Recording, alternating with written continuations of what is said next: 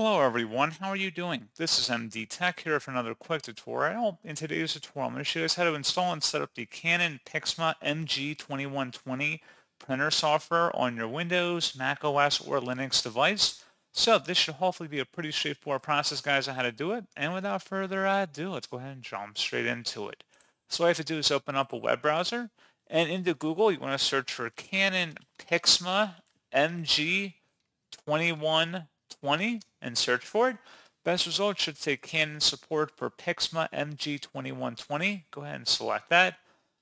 And you can see there's different information up at the top, like specifications, software drivers, manuals, that sort of stuff. But we're going to scroll down underneath downloads and just expand the whole software driver section. So it should say select and identify an operating system. So you should see it should automatically detect it as well as the version number of that operating system.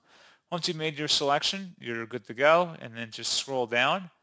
And you want to locate an item in here that says My Print version, and you can see it says 3.3.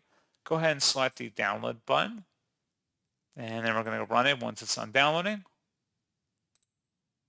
And then select yes if you receive a user account control prompt. It should say welcome to the Canon My Printer setup program. This program will install Canon My Printer on your computer. Select next, select your region, and then next again. Select your country or region, and then agree to license terms. Select next, and then just let this install here.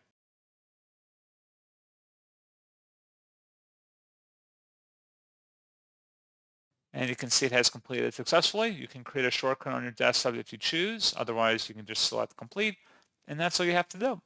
So pretty straightforward process, guys. And as always, thank you for watching. I do hope that I was able to help you out, and I do look forward to catching you all in the next tutorial. Goodbye.